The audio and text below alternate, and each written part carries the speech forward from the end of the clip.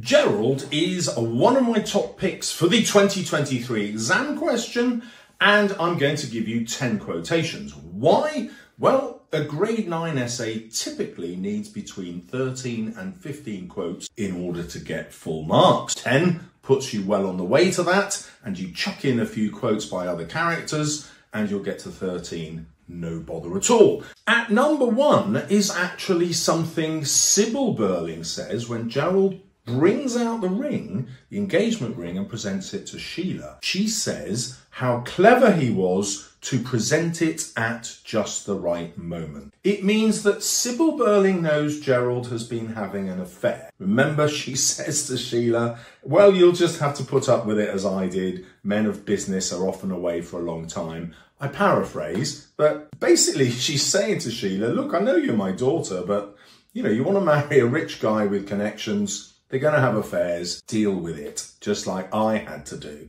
Now, obviously that's an appalling thing to say to your own daughter, but it's also a commentary on the patriarchal society of the time in 1912. So what does Sybil Burling mean by presenting it at the right moment?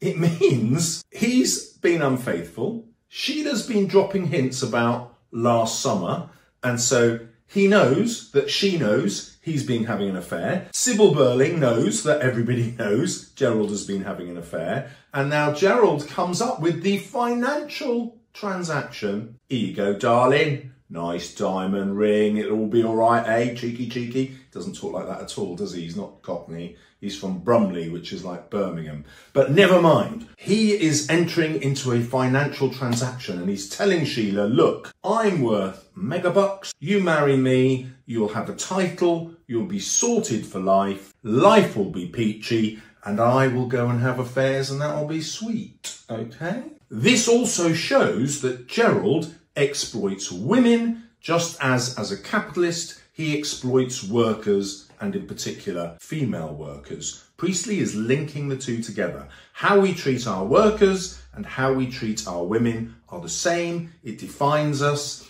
It is what is wrong with society in 1912 and what could be right in 1945 when the play is performed. Priestley is aiming the play at women. Probably 70% of the audience would have been women because most of the men are still at war or they're still in the army. They haven't been demobbed yet. Women now have the vote. Women can change the future in 1945. So Gerald says to the inspector, look, we're not criminals. We're respectable citizens, you know. The inspector replies, there's not as much difference as you think. So Priestley takes Gerald. He is a respectable citizen, ladies and gentlemen, someone who comes from a really good family. Let's see how respectable he is or whether he is a criminal. Now, the true criminal in the play is Eric. He's the one who only commits an actual crime by stealing from his parents' business. But Priestley is saying, well, what if all sorts of behaviours were actually criminal? Should they be a crime? Should we take things which are really morally reprehensible and treat them as crime? And the most morally reprehensible thing that Gerald does is the way he exploits Eva, or Daisy Renton as he knows her. Now, interestingly, Sheila doesn't rule out getting back together with Gerald once she returns the engagement ring. Instead, she suggests that they start over with honesty. And this is where Gerald reveals his true personality. He says to Sheila, you've been put through it, and now you want to see someone else put through it. In other words, he can only think of relationships in terms of exploitation. He doesn't think about love, and he doesn't think about trust. He's simply thinking about what's in it for him, and therefore he imagines that Sheila thinks the same way. But she doesn't. She wants to be loved, and she wants to be trusted. And Priestley's point is that this isn't just something about these two particular characters, it's about society in general. And that is why Sheila is kind of the hero of the play. She is the one who most learns the inspector's lesson. The reason that's important in a Gerald video is because she is the antithesis, the contrast, the direct opposite to Gerald. Gerald, bad example. Sheila, good example. This is the way society should go. Follow Sheila. This is the way society is going. If we don't follow Sheila, Gerald. Our next quotation is what Gerald says about women at the Palace Bar. He calls them hard-eyed, dough-faced women. He hates them, he says, like complete vitriol. So basically they're prostitutes, and he hates them because they are now hard-faced. In other words, the experience of selling themselves to men like Gerald has ruined how attractive they are. And then he contrasts that completely to what he first sees when he meets Eva, who's there forced to make a living as a prostitute. She looked young and fresh and charming. She was pretty with large brown eyes. In other words, it's the contrast again. He's going for a youth that he can corrupt and turn into a hard-eyed, dough-faced woman. So he never stops, does he, to think about what his own actions are going to do to Eva. He's simply looking at her as someone he can exploit. How do we know that he's not just there accidentally and he's going to rescue her? Because of his passion about the women he normally meets there. So clearly, he's really used to prostitutes, and he's very clearly used to paying for sex with prostitutes and then regretting it because they're not young and fresh-faced and charming. This reinforces our view that sex to Gerald is purely a financial exchange. I told the girl that if she didn't want any more of that sort of thing, she'd better let me take her out of here. These are the words that he confesses to having used with Eva. Notice the dismissive girl. He doesn't name her, the girl. She's not a woman, she's young and someone that he can exploit, and also, as a superior male in this society, dismiss. Look at the warning of his language. She had better let me. And the threat is, if you don't let me take you away, then people with the fat carcass like Megati are going to have sex with you whether you like it or not, because you can't afford to refuse. He's using his power over her to force her into a relationship with him, and then he's going to claim, oh, it was just an accident. She treated me like a fairy prince. She fell in love with me. What can I do? It's just how I am. I didn't ask for anything in return, as though that makes it any less likely that she's going to feel she has to provide him with sex in order to keep the advantages that he's given her. She knows he is exploiting her, but she still falls in love with him because this is her survival mechanism. And from Eva's point of view, there is a chance that Gerald could potentially fall in love with her, or could potentially keep her as a mistress indefinitely. Plenty of men did like that. We just have to look at Charles and Camilla.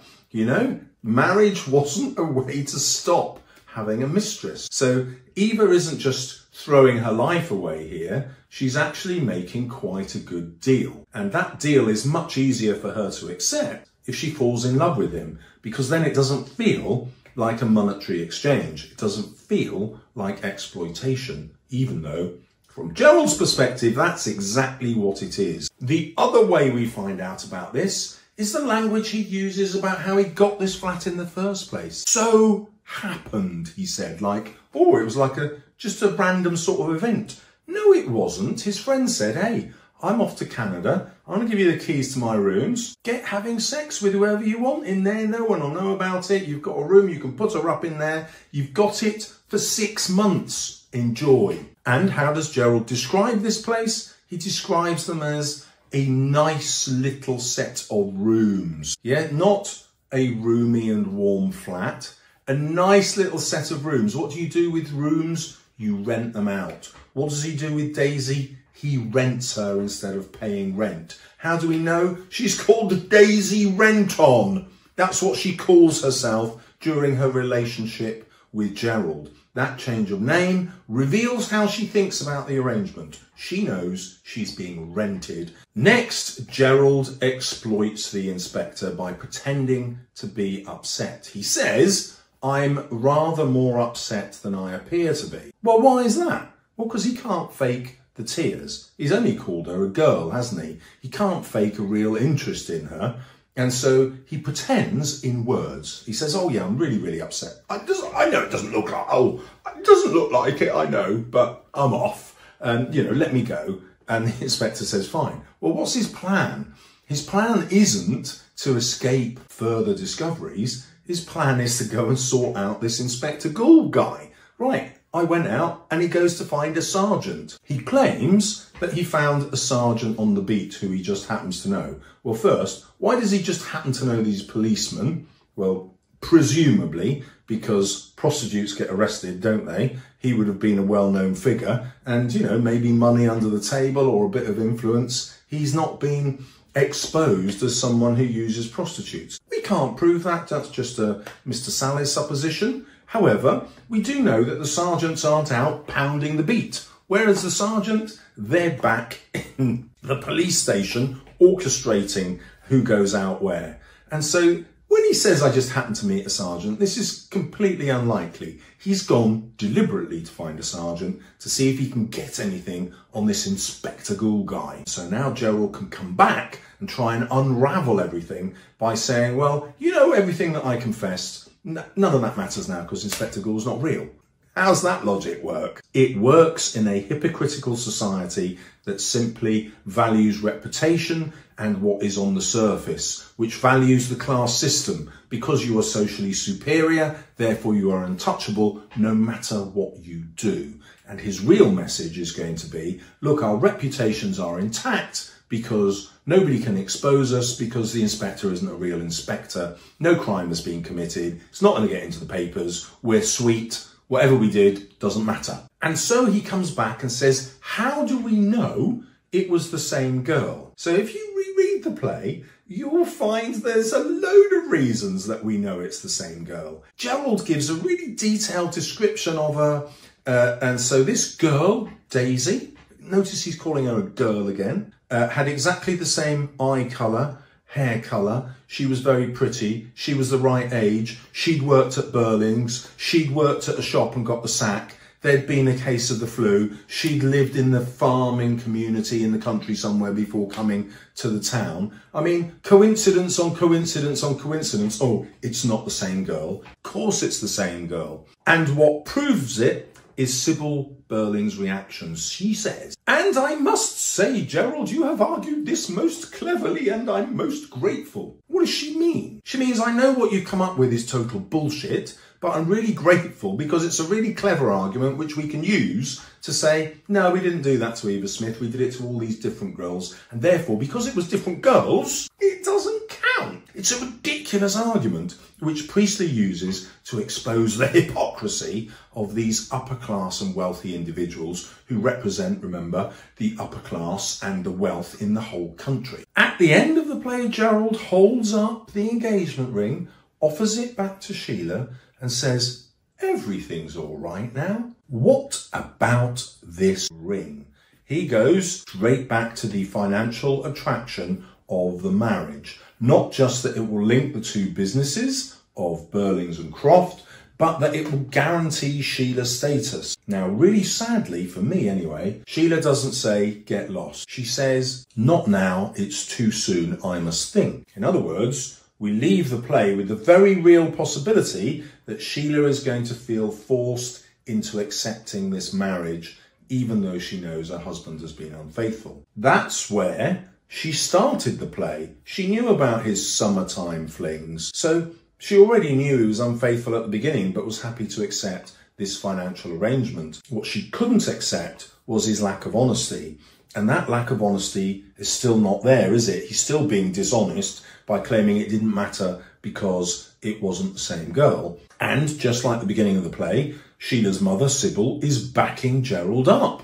I'm really grateful that you've argued it so cleverly. What's horrible, though, is that it's very likely that Sheila did end up marrying Gerald. You can imagine, you kill 1 million young men, that's going to leave a hell of a lot of women unmarried or desperate to accept people who they wouldn't necessarily have accepted as partners before. And so, well, Sheila could do a lot worse than Gerald under those circumstances, couldn't she? And again, she can kid herself that Gerald loves her and she certainly loves him. So there's an emotional investment in that which will allow her not to see it as just a financial transaction. It's a really horrible way to end the play because we feel passionately that Sheila's learnt the inspector's lesson and the future can be different. But the future isn't different, is it? Because not only do we get the First World War, we get the Second World War. And that's what Priestley's saying.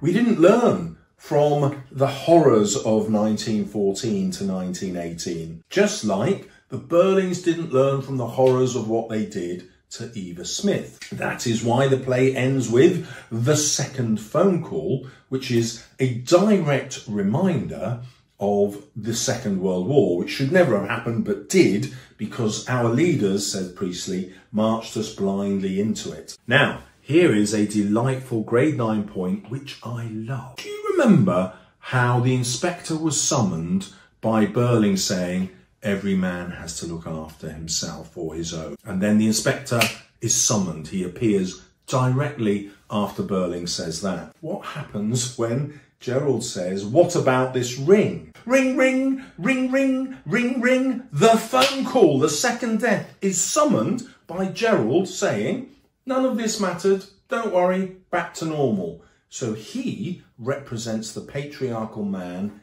in power. He represents the hope for the new generation, because let's face it, Eric's never going to inherit the Burling's business, is he? But Gerald is going to inherit Crofts. So he represents what Britain could be after the First World War. And it turns out that Gerald is just like Burling, is just like the previous generation who are happy to exploit everybody, even the people they love, because they can get away with it. That is why I hate Gerald. And that is why you can get a grade 9 writing about it, providing the questions about Gerald. But they nearly always are, because social responsibility, hey, Gerald, an example of how we're not socially responsible.